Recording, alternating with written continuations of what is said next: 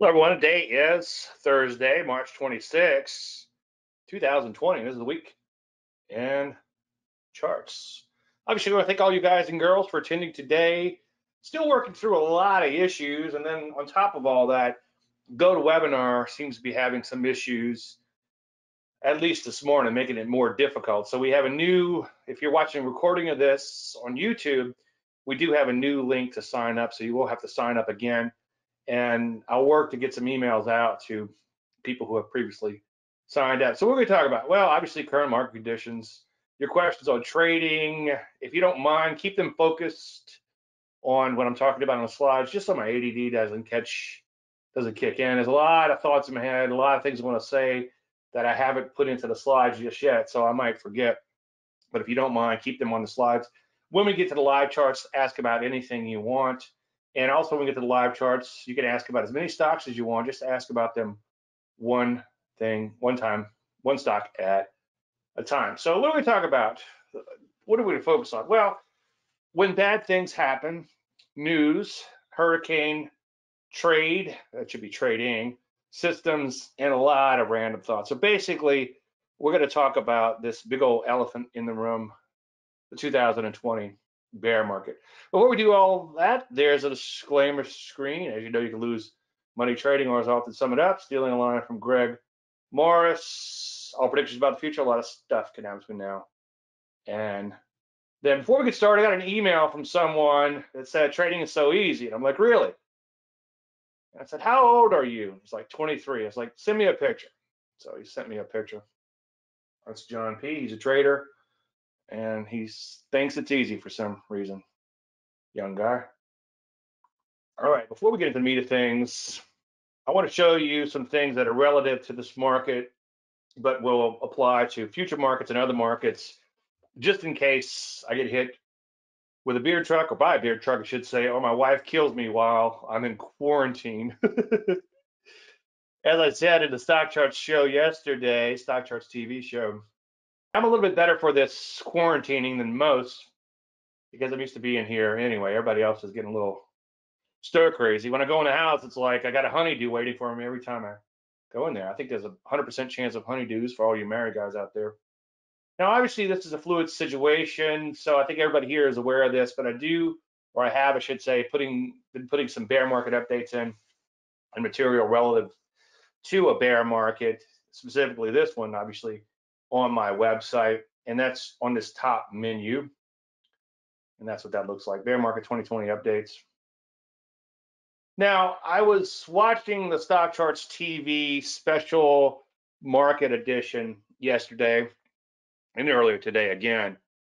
And it's really good. If you get a chance to watch it, watch it. If you go to my YouTube channel, which I think is youtube.com/c/Dave Landry, you can find, I liked it this morning, so it should be in my list of like things.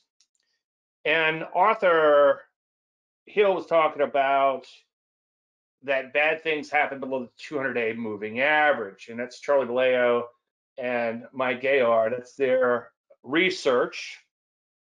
And that got me thinking that bad things happen below the 10% line. Now, the 10% line is what I've been using in this TFM 10% system.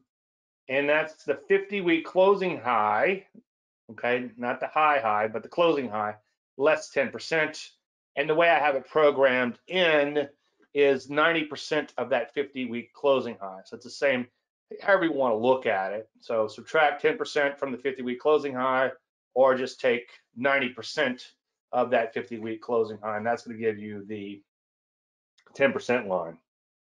Now, if we take a look at the 10% line, going back about 40 years or so, maybe even longer, you could see that as a general statement, you want to be long above the 10% line and out or even short below the 10% line. So the research I was doing this morning was that bad things do happen below the 10% line, just like it does happen below the 200-day moving average.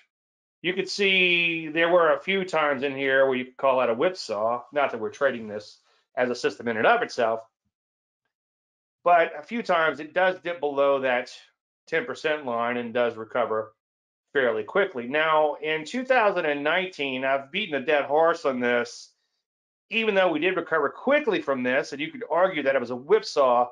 That was a pretty nasty spill in the market. And I think if you held through that, you probably have held through this one so far. And now you're learning the tough lesson of that'll work until it don't. Now, if this market goes straight back up, you've learned nothing. I'm not preaching to you people. I'm talking about the buy and hold people. And you can see that something bad has already happened since we crossed this line on, I think it was February 27th. And I'll confirm that when we get to the system results here in just 1 second, which is based on the 10% line plus a few other parameters. And I'll flesh that out in 1 second. As I've been saying ad nauseum, back in that December slide, I was picking up a U-Haul and the guy had on CNBC. And I didn't say that, oh, I'm Big Dave and I got a website and I'm the Grand Pumbaa or anything like that. I just said, hey, I dabble in the markets. He says, yeah, man, I'm glad I held on through that December slide. I just wish I would have bought more. And I'm thinking to myself, you poor bastard, that'll work until the don't. But I guess experience is the best teacher. And that poor bastard is probably having a bad experience now. And I'm not making fun of him. It's just, it happens. And I beat the dead horse on that quite often. Market is a bad teacher. So what I thought it'd be interesting to do, you've seen this histogram before, but flipped over to show when the market goes more than 10% away from that 50-week closing high. Now, this goes all the way back to the Great Depression. And so my point is, once a market loses 10%, you better be really careful because something bad could happen.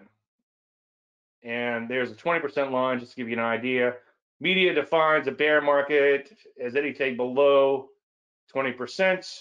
And then here's your 50% line, which we've gone over a couple of times, especially if you look at that peak to trough moves. And remember that. But you can see that once it gets below 10%, it becomes dangerous because it could go down 20%, 30%, 40%, or more. So that's what the slides look like. The point is that it can get ugly once you get past 10%, or whatever other metric you want to use. Like the two gentlemen mentioned earlier, they did some research with the 200-day moving average amongst some other things, and they pointed out that things can get ugly once they begin to get ugly.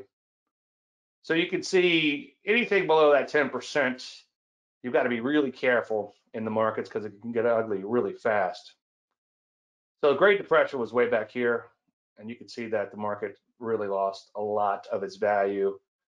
But even in 2009 and in 2000, we lost a lot of value in the market. I'll show you some of those drawdowns in just 1 second. So here's the 2020 slide. A little hard to see, so I enlarged it for you. You can see we've pushed over 30% to the downside of the closing basis since those new highs back in February.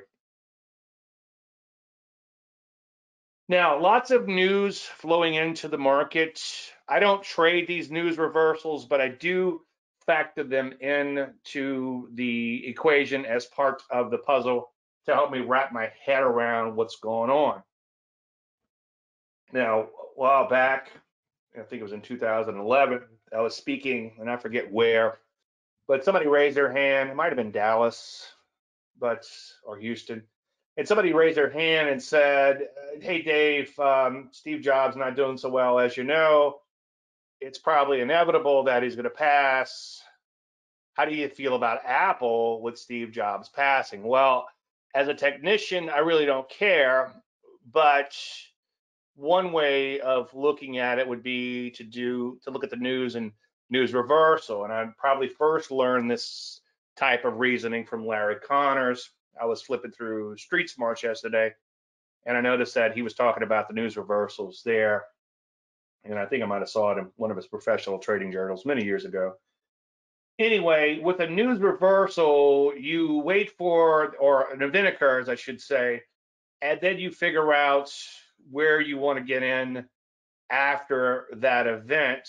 And it's a kind of a fade the news type of strategy. So when they asked me, hey, Dave, what's going to happen when Steve Jobs passes? And I said, well, whatever day he passes, go ahead and mark that And when we take out that closing high, we will look to get long above that. So he passed on the prior day and after the close, and then so you take the close of the day that the news is in the market, and this becomes your buy line, so to speak. You see the Apple did sell off a little bit, but when it gets above that bad news day, it becomes a buy. Now it's had some big retraces since, but as you can see, it had a pretty decent run, especially given Apple's volatility back then. It wasn't that high back then. Right now, everything's got an extremely high volatility. It's crazy. So I would keep this news event type of thing in mind and put a buy line in when the news shows up, or a sell line if it's positive news. So let's take a look at the S&P 500. So we had the bailout passed last night. So if we take out the close from yesterday, right around about, let's just say 24.75, just kind of eyeball it, then the market would be a short below that level. Now, also, if you are a trend follower and you trade pullbacks, it's also would be let me get a pin working. It would also be a short based on this pullback.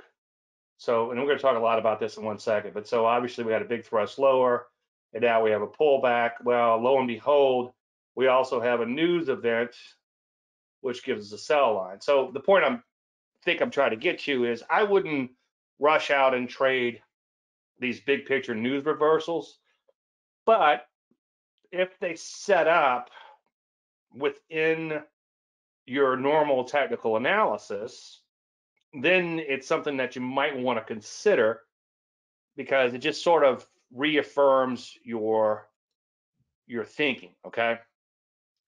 By the way, one of the random thoughts that I just had right as I'm going live, somebody in the YouTube comments underneath the video that me and Arthur Hill and a bunch of other people put out for stockcharts.com, contributed to, I should say, said that technical analysis mumbo jumbo coronavirus is what's doing this market, and we should average in. It's like, oh, geez, this poor bastard. But if you look at this chart, you can see that we had a thrust, a little pullback, a big thrust, another pullback, thrust, pullback, rinse and repeat so far. As you'll see in 1 second, I don't know how many of the signals I have in these slides because some of these slides were left over. But we had hourly signals, we had daily signals, and believe it or not, we're actually getting an hourly buy signal now as I'm going live here.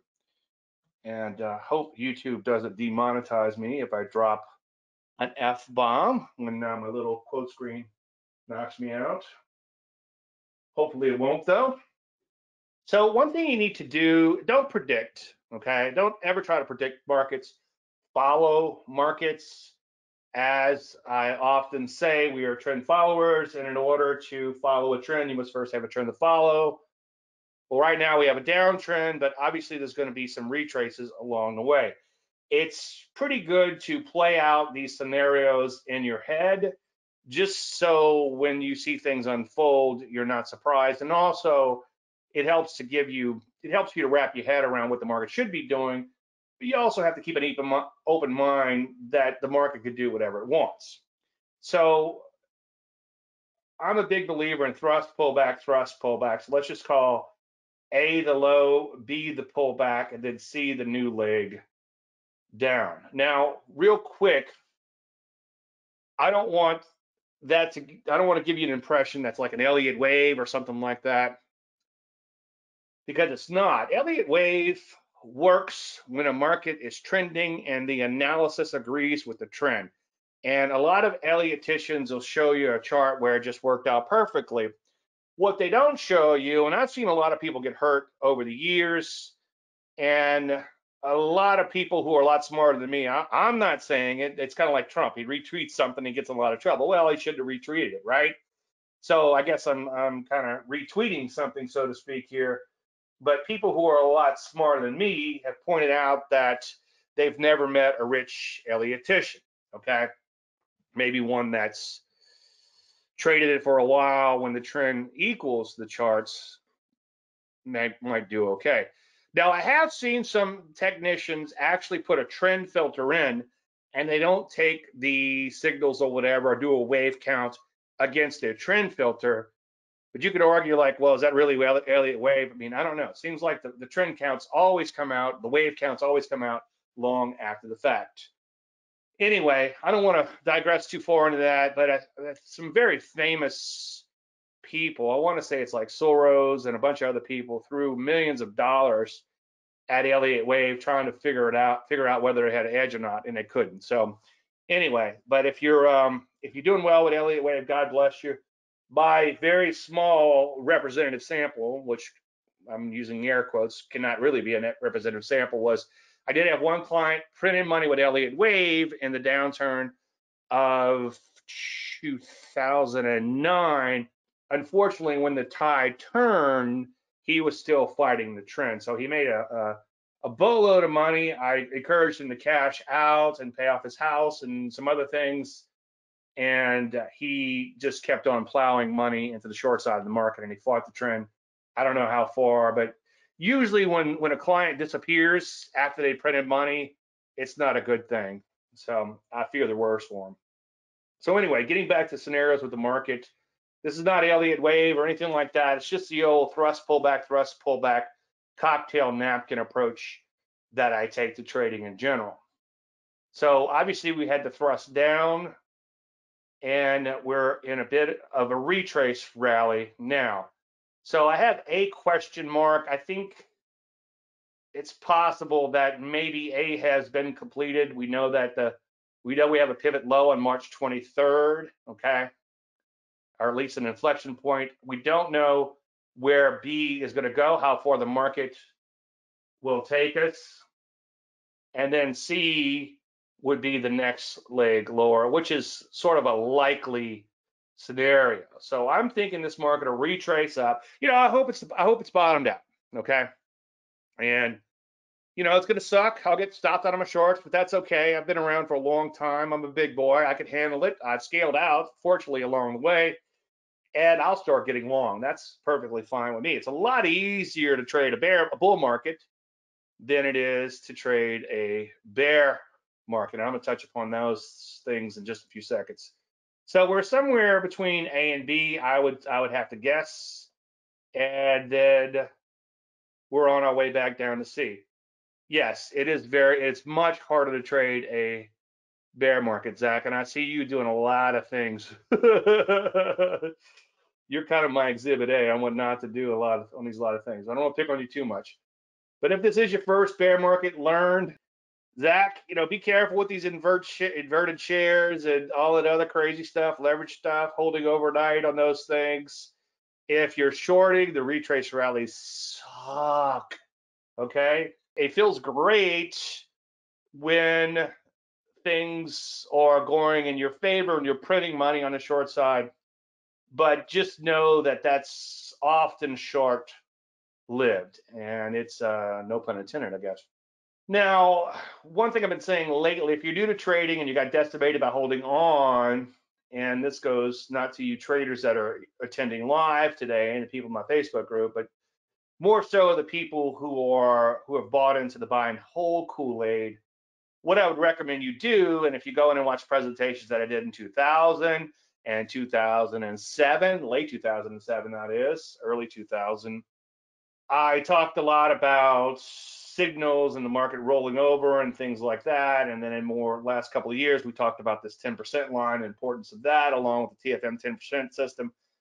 So learn all these simple systems for next time as I preach. And I don't know who said it originally, but every asset class at some point in your lifetime will lose half of its value. And I'm going to beat the dead horse on that a little bit. Oh, there it is right there.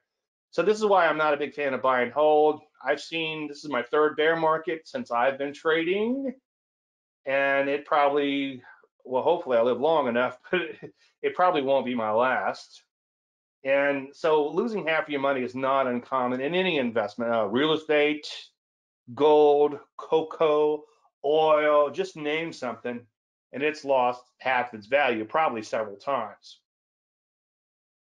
Buy low and sell high has ruined so many lives. You're much better off buying high and selling higher. Now, Arthur Hill yesterday said trading a bear market can be brutal. It's like going sailing in a hurricane. So you're going to have to be a really good skipper and have a really strong boat. And I tend to agree with him. Now, we're trader types here. That's what we do. That's what we pay to do. If you can't be in the trend you love the trend you're in. But I would caution two forms of people. Those who this is their first bear market, like my little buddy Zach here, who's talking to me in chat. You're not going to get decimated. You just keep your head about you, and it's okay to sit in cash. The other people I am referring to are those that think that the market is a value and they're to go in and try to buy. Like some guy on YouTube said, technical analysis mumbo jumbo, just average down on the slide like it's a gift. No, it's not, Danny. Now, as I've been saying, is a market of value. Well, I often say it's often darkest right before it gets more dark. And that's an ancient trend following moron proverb. And this is something I talked about yesterday on my stock chart show. NASDAQ lost 50% back in 2000. It seemed pretty cheap back then. As I've said recently, I saw someone in, well, I don't want to say where, but they said that when a market is down 50%, you should sell puts. And I'm thinking, well, that'll work until it don't. And if you don't believe me, just go back and look at history. If you'd have sold puts when the NASDAQ was down 50%, you would probably be a hurting pup because it lost half of its value again. You would think, okay, market's lost 50% of its value. It's cheap, right? Nope, it went on to lose half its value again. That was in the 2000 bear market, which tech stocks, as you know, got hit especially hard. So what about fundamentals? Oh, geez. The fundamental factor suggests what ought to happen in the market, while the technical factor suggests what actually is happening in the markets. And that's Shawbaka from Stock Market Profits. A little bit newer thought on that comes from my brother from another mother, Greg Morris, my good friend. All of the financial theories and all of the fundamentals will never be any better than what the trend of the market will allow. So I just follow the trend, and that's why they call me the trend following moron. And I was looking at some people using some very complex indicators and a bunch of GWIT stuff, and I'm like, that's pretty cool. But the bottom line is you isn't in a trend. And I forget who said that. I got it out of Tom McClellan's forum or the AAPTA forum. I forget where. But he was quoting someone that was his answer when somebody says, how do you know if it's in a trend? And he says, he just looks at the charts and asks himself, is or isn't in a trend? Now, I just want to go through this real quick because I did put this out there in the aforementioned show. A family member called me in a panic about a year ago. They didn't call me ahead of time, unfortunately, but they called their broker and said, hey, can you put me in something more conservative than what I'm in? And they said, sure. So they put her in, amongst other things. And by the way, all asset classes will lose 50% of the value at some point in your lifetime, right?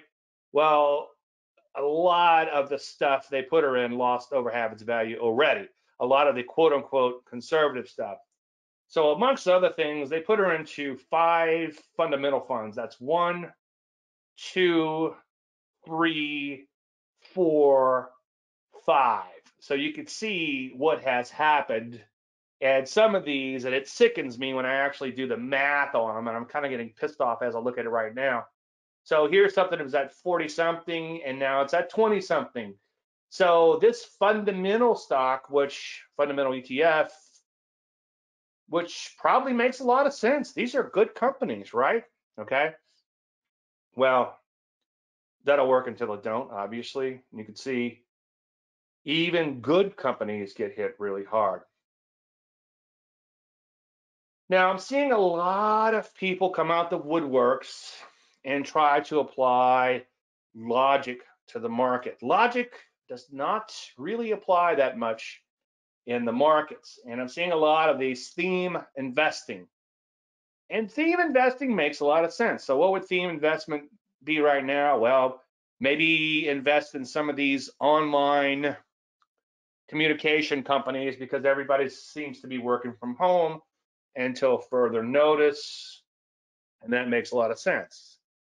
Now, if you find a stock that's a communication stock and you think it's related to this theme, that's fine, but only buy it if it is set up.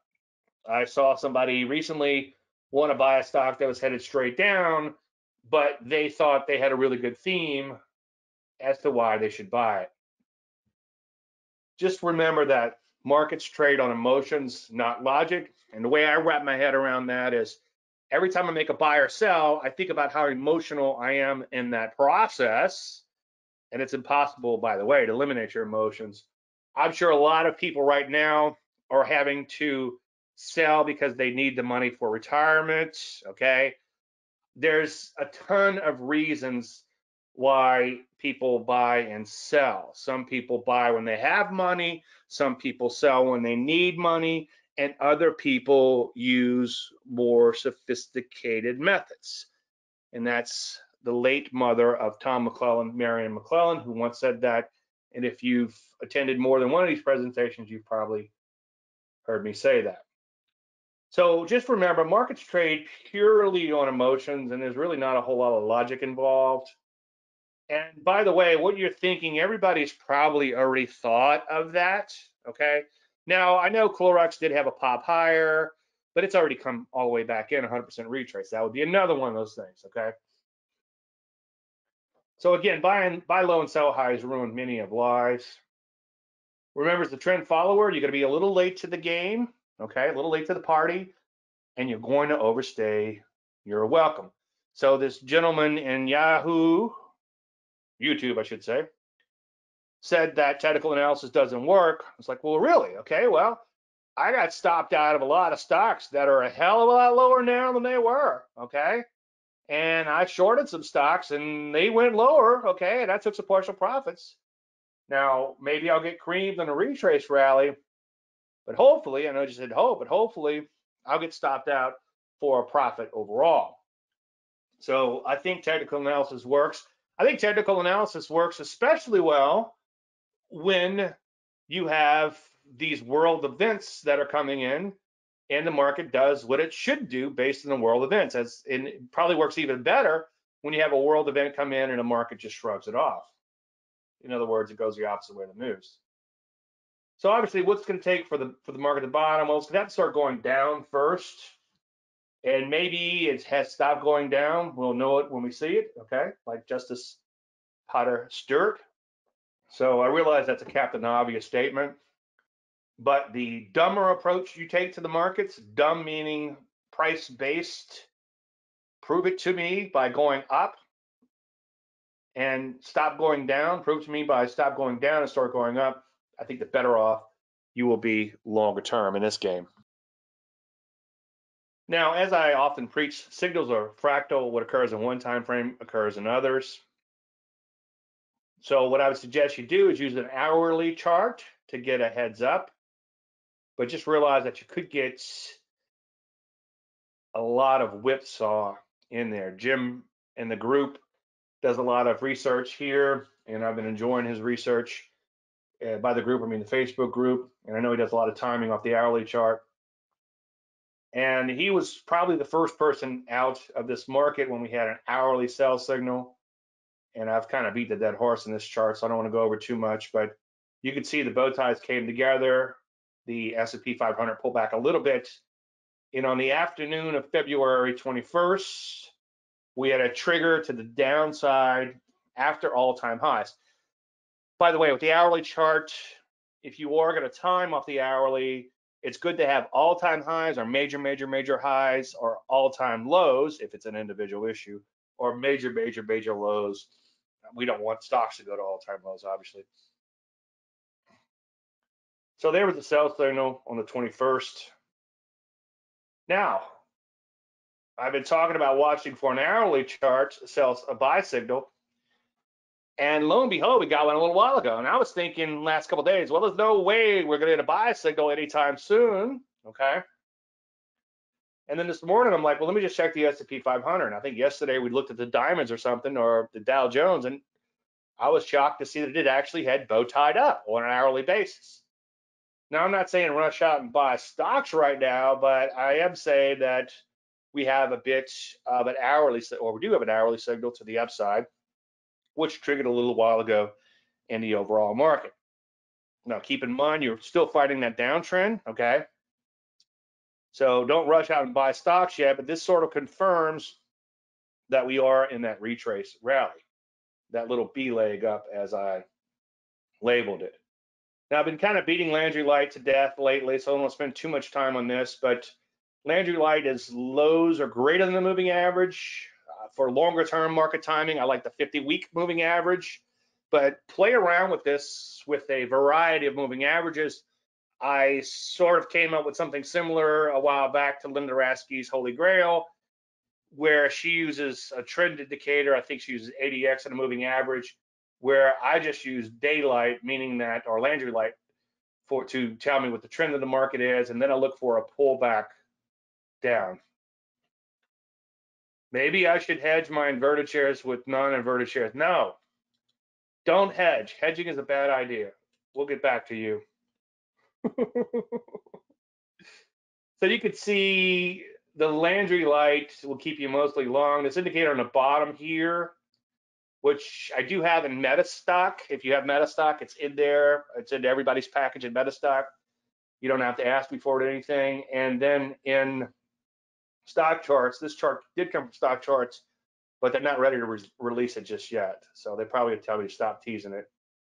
But you can see 2015, 16, we did have some downside Landry Light. And if memory serves, those were pretty ugly markets. I remember it was really hard holding on the longs, got stopped out of them, did a little shorting, didn't do phenomenal, but it was a market where you really had to kind of grind it out. And after all was said and done, you probably would have been better just staying out of the market. And that would be one signal to tell you that things aren't fantastic. Obviously, things improved between 2016, 2019. It got a little ugly in 2019, okay? But it did come right back. So a lot of the mess that we're in right now, or some of the mess we're in right now, can be attributed to the fact that the market was a bad teacher after that spell in 2019. And quoting my little friend, I'm glad I held on. I wish I'd have bought more. So unfortunately, he's probably trying to catch that falling knife right now. And maybe it'll work for him. I hope it does. But you can see we did have a nice trend, obviously, from that point forward. And then we turn red once again, meaning that the highs are less than the 50-week moving average. TFM 10% system says that, hey, if we go more than 10% away from the 50-week closing high and we close below the 50-week moving average, we need to get out of the market. And if we have 2 weeks of Landry Light above the 50-week moving average and we're within 10% the 50-week closing high, then we should get back into the market. And then, of course, we need to sell when we close below the moving average, which it did up around 3,000. And we're also 10% away from the 50-week closing high. And if you look down here in a chart, this is a little 10% line. Again, I don't know when it says pullbacks, but it's actually percent away. I don't know when this will be available to everyone, but right now it is available to everyone in Metastock. So let's take a look at the TFM 10% system just real quick, because I've been updating this quite a bit. Again, the point borrowing the term from Ian McActivey, the late great Ian McActivey. If you can find these presentations, they're really good for a laugh. It's kind of hard to make people laugh in this financial world, but God, he had some good presentations. But you can see that the diaper change is how much you lose or would have lost, I should say. How big of a loss you have avoided by getting out of the way. Okay. So far, the diaper change by getting out of the way would have been 28% on that last sell signal in February. And as I've been saying, the more the market goes down, the better the 10% TFM system looks during these drawdowns, obviously, because it gets out of the way. It does not short. I have not tested it on the short side. I was just looking for something to give me an objective measure on when I might want to think about getting out of the market to avoid that big old diaper change moment.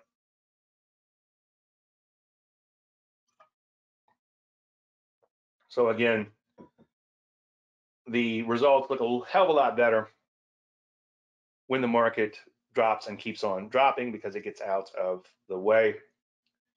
When I publish this, just the opposite happened of what normally happens. Seems like you publish a system and it stops working. But 2 years ago, the buy and hold, it was just barely beating buy and hold, if that.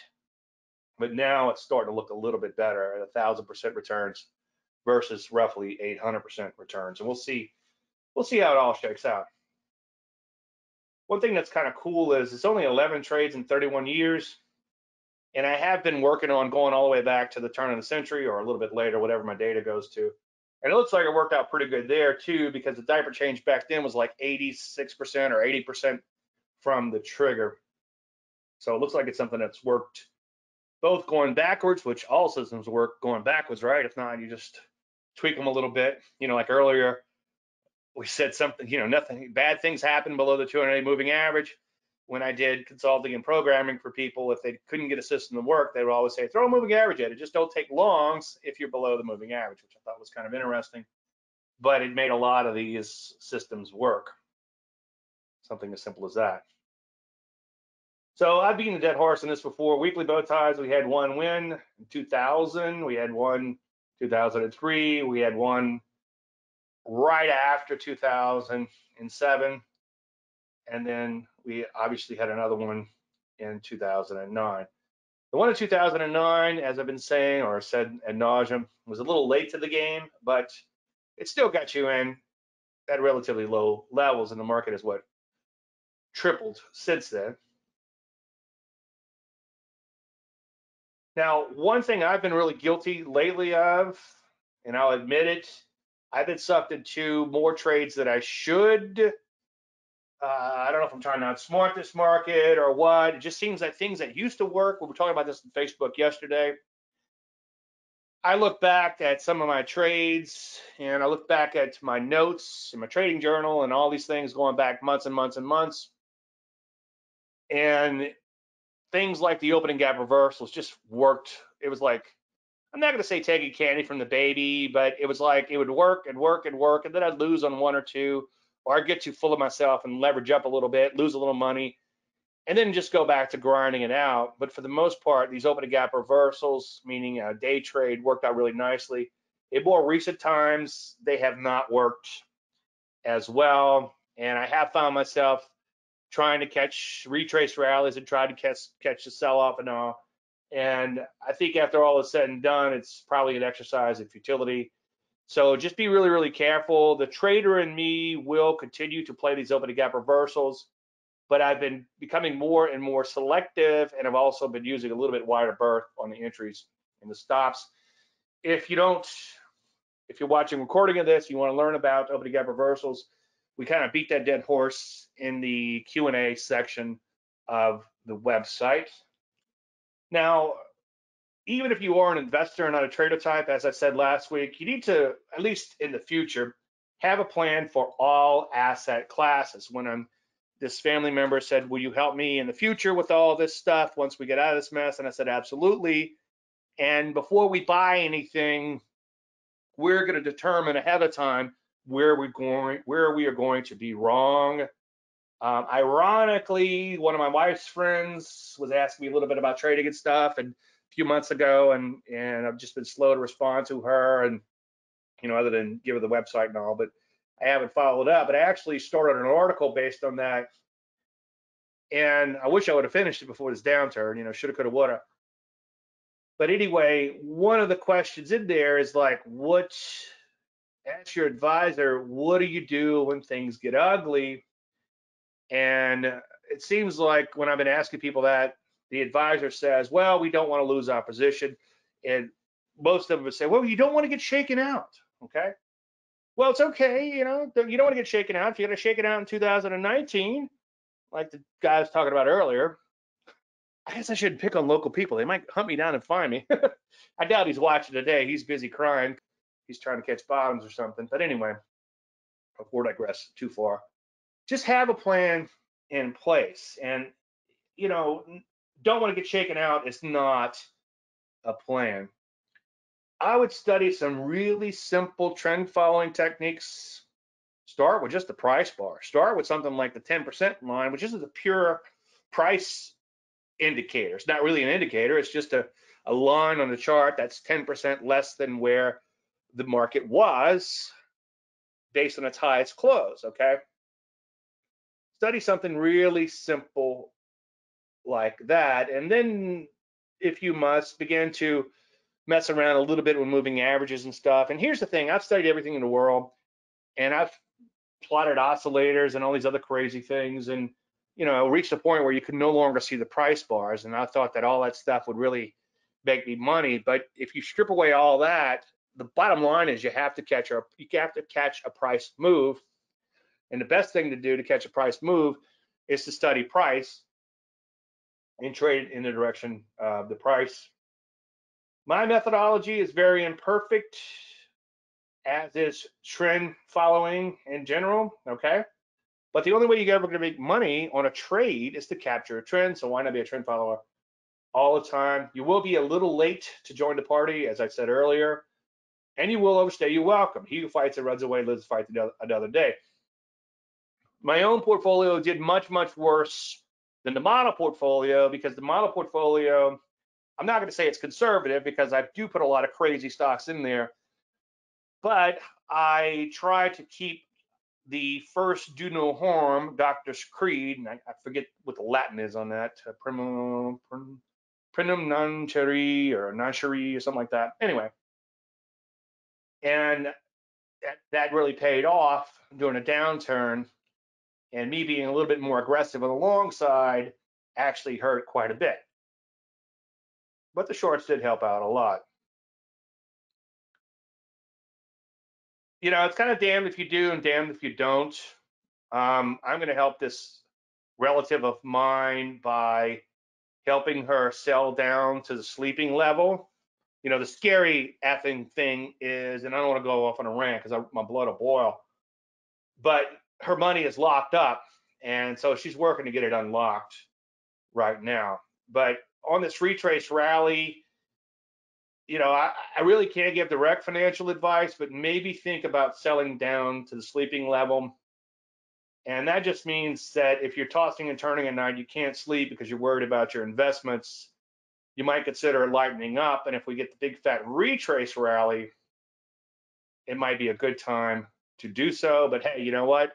Do what's right for you. I am not a registered investment advisor. Be careful with theme-based investments. Again, stuff that makes a lot of sense might not necessarily work. And by the way, don't pick that bottom. Relative called me recently, wanted to buy airlines, and they've dropped significantly since then. We were in a liquidation market, and we might be in a liquidation market again after the retrace rally. I don't know. But coming into this crap, and the reason that portfolio from that conservative, quote unquote, investments, or from those conservative investments got decimated, was because the gold in that portfolio got creamed. The fundamentals stocks in that portfolio got creamed. The safe bid cap stocks in that portfolio got creamed. The bond portion, the big old hunk of fixed income, and I'm making air quotes in the air, and I'm making that little sign that Joe Biden made the other day, didn't mean to, but he made a little sign with his hand, universal sign of you know what. Anyway, those stocks got creamed, okay? And that was supposed to be fixed income. And they got creamed because bonds got creamed, gold got creamed, stocks got creamed, everything got creamed. It's like Oprah. You get cream, you get cream. That's left over from last week. We no longer have that problem because we did not cover a short when it dropped a tremendous amount of money. Again, the perils of the flickering ticks, and I borrow that from David Keller, and I'm not sure where he got it from, but you will get sucked into a moth like the screen and do a lot of things that you should not do when the market is volatile like it is. You got to be really careful. I can't short. What do I do? Well, fund your account. So next time you can short, keep in mind that shorting is not as easy as I sometimes make it look. Okay. It looked pretty damn easy in this slide because we got short and the market slid. Problem is they all fire off at once. It's not like you could build that portfolio slowly over time like we do on the long side, okay, and buy a little, flip out some, trail the stop higher, get knocked out of the profit, you know, drop the F-bomb, but then look and see your count is actually higher than it was a couple of months ago and feel pretty good about the process. Shorts are a whole nother ball of wax. The guru bragging has been unbelievable. And I'm sure now if this is the quote unquote the bottom, there's going to be a ton that come out the woodwork and say they predicted it. Just remember to predict early and often. And many have been predicting that quite a bit. This is left over from last week, but the model portfolio, my goal there is to show that it can be done in both good times and bad. Now, I don't know where it is today, but last week we actually turned positive. We were positive, obviously, coming in. I took a snapshot at the peak, and the portfolio was looking really good. The portfolio began to get creamed. I think that's the word of the day. But then shorts began to trigger, and then the leftover shorts of the portfolio actually started working out really nicely. And that for a while was still negative overall, looking at where we were in February, but now it actually went back, at least it was last week, in the positive column. So that's pretty cool. Ebb and flow is key. That means letting the stops take you out of your positions. On the short side now, that means that you should have, on the last slide, taken partial profits. It's like we got short, I think, 3 new ones. They all banged out the initial profit target, and then, of course, they started retracing back up. As I think I said last week, my aggressive trading paid off really well. I was really aggressive on the long side, IPOs, thinner stocks, volatile stocks, stuff that's even more crazy than I put in the model portfolio. And I really did well until, of course, the market got whacked. I told my wife the number the other night after we had a few cocktails, and I thought she was going to throw up. And I said, well, baby, we're making money back on the short side. And so she has faith in me, thank God. Dr. Robert Mara wrote a book called Mastering Fear. It's pretty good. I'd recommend you read it. One that I would recommend you read before you read that would be The Kaizen Way, but I don't want to get on a tangent on that. But in Mastering Fear and in a presentation he gave, I was speaking at a conference where he was hired on as a psychologist to speak to the group.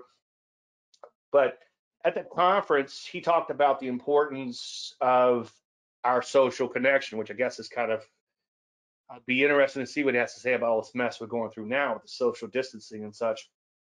But he talked about we have this need to be connected, okay?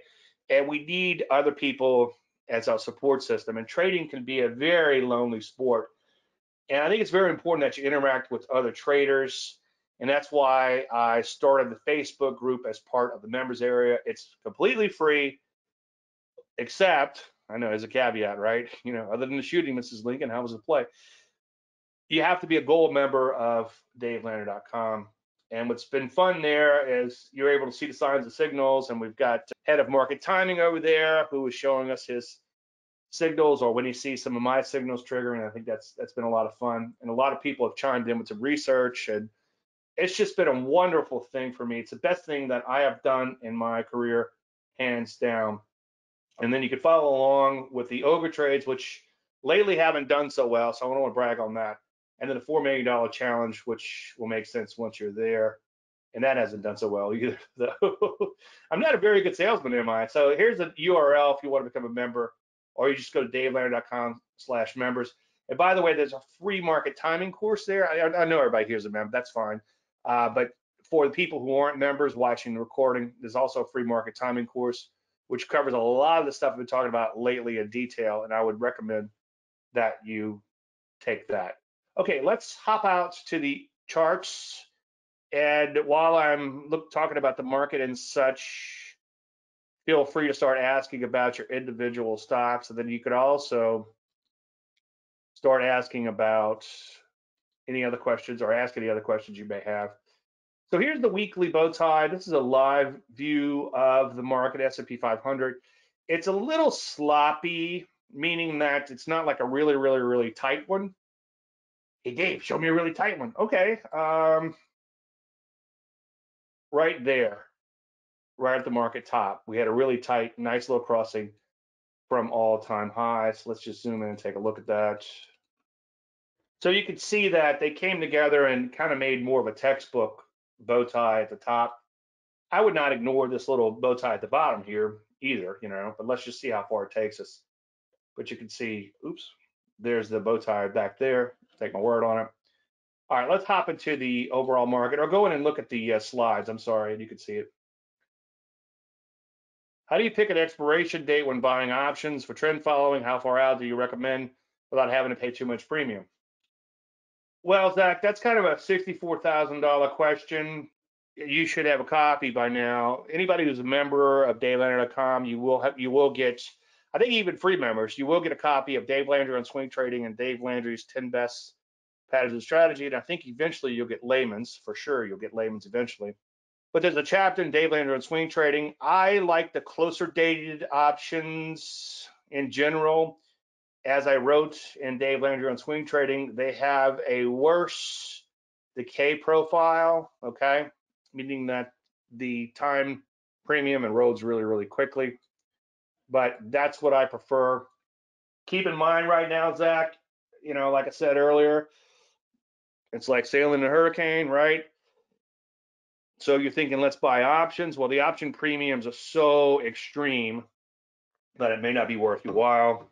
And as I said, I think last week, if this is your first rodeo, tread lightly. I started with one gentleman, and God bless him, he did really well. And he bought a bunch of options right before this whole thing blew up.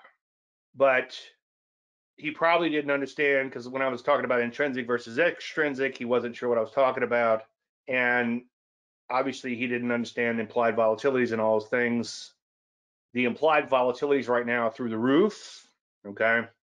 In fact, we even have somebody in the group that's talking about, I think it's Mike P, is talking about just kind of for S&Gs, was looking at the volatility so high on these inverted chairs and these triple leverage chairs that you could probably sell the call and buy the stock on both the inverted chairs and the normal up leverage chairs, and you'd probably do okay. But that's a strategy with a lot of moving parts. I woke up in the middle of the night a couple of nights ago thinking, what if the ETF implodes? Yes, you would make money on the short option, the short call, but then you need a damage control plan for the ETF. So it gets really messy really quick. And yeah, the premiums are just through the roof right now, so you're going to have to go deeper and deeper and deeper into the money. The advantage of puts on the short side versus outright stock is that you don't have to put up as much money, and then the worst case scenario, God forbid, the most you can lose is what you put up. Whereas on the short side, in theory, you can lose more than you put up. Anyway, that's the S&P 500 on an hourly chart. So far, we do have a bow tie to the upside. I would not make a big picture decision on this longer term because the trend, the big blue arrow, continues to point lower. And so far, we're just in this retrace rally. We could retrace up really, really high. I guess I'll know it when we see it, but we could retrace quite a bit and the market would still be in trouble. Yeah, we talked about an option book. Saliba's book, which Joe Corona contributed to quite a bit. Joe Corona is a friend of mine, and he told me that he contributed a lot of to a lot of Saliba's book. would be a good book to read. Larry McMillan, I'm good friends with Larry, wrote the original textbook Bible on options. It's if you watch some of these shows about financial stories or whatever, sometimes you can see his book in a bookshelf on the back, which is kind of cool. I've been looking for mine. I haven't seen them yet though. Yeah, it's good that you guys are helping each other. That's a half an hour chart by accident. Fat fingered it. You can see nice tight bow tie. The entry would have been here yesterday. Let's see where we are on an hourly chart. Yeah, warms my heart to see you guys helping each other. And that's kind of the whole idea. Number one, there's only one of me. Number two, as I said earlier, I could get hit by a beer truck or my wife might kill me while we're in quarantine. I've seen a lot of posts up. It's been a pandemic of crazy posts, and one of them was, if you find me dead in the house within the next 2 weeks, I can assure you that the virus didn't kill me. Check my wife. Anyway, there's your bow tie. Look at that NASDAQ. That's a nice tight bow tie. Okay. So the trigger, let's just take a look at this. So there's your bow tie. The trigger would have actually been on the 25th, would have actually been yesterday. So that's kind of interesting. I wouldn't rush out and buy stocks based just on this, okay? But it does give you one little glimmer of hope that we may be in, at best, or at worst, I should say, at worst, a retrace rally higher. Let's take a look at the Rusty while we're there. Rusty 2000 pulling back a little bit. This thing has been a disappointment, somewhat longer term. This is one I've been complaining about forever because it never did go on to make brand new highs since that December spill. And by the way, this is one thing that I show people when I show them some of these sell signals that we get, that the Russell 2000 lost, I think, 18% of its value after something like a bow tie to the downside. You can see it just got really ugly really fast. And so that little spill we had in 2019, if you survived it, you probably don't think it's that bad, but it was pretty ugly, I have to say. As you go through the sectors, everything has gotten creamed in here. I would be really careful trying to pick a low, pick a bottom, or whatever. But you could see there's really no need to go through everything, but most areas, like the market itself, have sold off hard, and so far are just retracing up a little bit. I wouldn't rush out and call the bottom just yet. We'll know it when we see it. It's going to take much more than just an hourly buy signal in here. But do be prudent if you stay short, if you are short, I should say. And you should stay short, okay? I don't believe in just cashing out of everything. I just follow the system. And let yourself get stopped out in shorts. Obviously, take some partial profits along the way. And then, of course, trail those stops lower. Okay. The market is so far, again, headed lower. We're in a bit of a retrace rally. Let's see where that takes us. Let's take a look at bonds real quick. And then if you guys want to talk about any individual stocks, feel free to start punching them in now. So these bonds absolutely imploded, okay? And can't really get a peak to trough on the fly. But yeah, just not even counting peak to trough, that's probably about a 30% move peak to trough. That's a huge move in bonds. So bonds imploded. Like I said, the baby was getting thrown out with the bath water. We were in a liquidation market. Let's take a look at gold. Gold went down on a closing basis about 12%. That's a big move for gold over a short period of time. I notice those idiots are going crazy on TV trying to sell you gold now. All right, any individual issues you guys want to look at? Anything you want to talk about? Is everybody staying safe? You're staying away from each other? Louisiana is a hot spot. It's horrible. People are stupid over here. Some people are stupid. And church, about an hour away from here, maybe a little bit further, busting people, and they had 1,800 people at the service, and they were all hugging and kissing and laying hands on each other and all. So now we have 1,800 idiots who are likely exposed. New Orleans is a hot spot, a really bad hot spot, and that's just lifestyle, and probably bringing in 10 million people from Mardi Gras didn't help just recently. And a lot of people down here, not to call people idiots, but a lot of us lived through Katrina and other hurricanes, and we think we're tough. And this is not a hurricane. This is something much different. And just because we lived through a hurricane has nothing to do with this invisible thing going on. All right, no stocks, no questions, no amusing anecdotes. All right, well, I'm going to wrap things up. Then everybody stay safe.